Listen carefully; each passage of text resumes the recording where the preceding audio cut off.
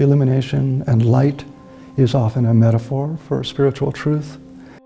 The latest Perpetual flame painting is one that has rose madder in it, which is an ancient pigment that the Romans used to dye their cloaks, kind of a beautiful rose scarlet pigment.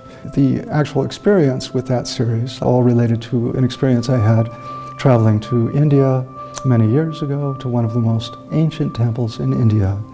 And they keep alight in the sanctuary of the temple a perpetual flame, which was kindled thousands of years ago, so long ago that there is no historical record of when it was first kindled. And they've never let it go out.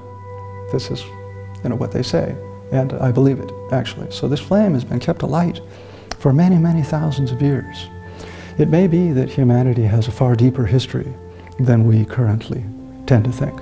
That's the sense that I had when I was at that temple in India. And the inspiration of our lives is also timeless. It does not perish. Just a fascinating idea, this perpetual flame, and that's the inspiration for that series.